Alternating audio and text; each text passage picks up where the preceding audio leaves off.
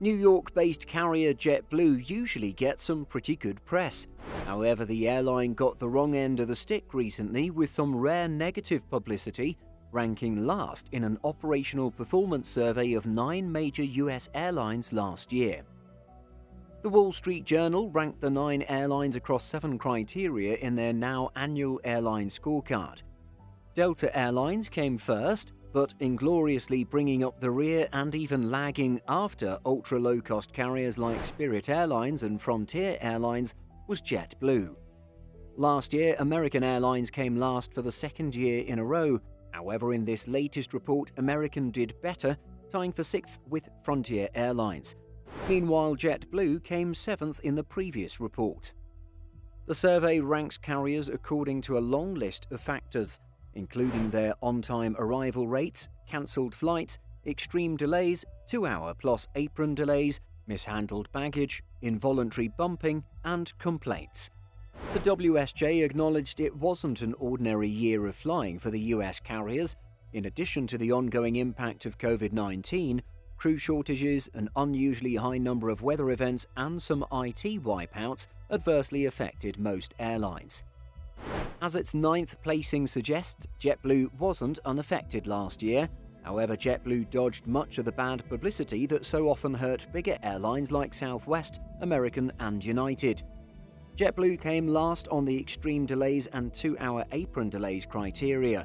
The Wall Street Journal cites mass flight data, which shows that 14.3% of JetBlue's flights were delayed 45 minutes or longer in 2021. Data concerning the 2-hour apron delays came from the Department of Transportation. JetBlue came second last among the 9 airlines regarding the number of passenger complaints and on-time arrivals. JetBlue's on-time arrival rate was 68.9% last year. Only Allegiant Airlines fared worse. JetBlue ranked 7th in the matter of mishandled luggage, besting Alaska Airlines, 8th spot, and American Airlines in 9th spot. The best ranking JetBlue could muster was 4th place for the number of cancelled flights and rate of involuntary bumping in 2021. JetBlue cancelled just 1.7% of its flights last year. "We do everything we can to avoid cancelling flights," a spokesperson told WSJ. The involuntary bumping category is a bit of a red herring. The number of passengers involuntarily bumped across all US carriers is already very, very low. The vast majority of bumped passengers are categorized as voluntary, agreeing to a bump, usually for a form of compensation. Delta told the WSJ they didn't bump a single passenger involuntarily during the 12 months that ended in September 2021. However, their rate of voluntary bumping is high compared to other US carriers.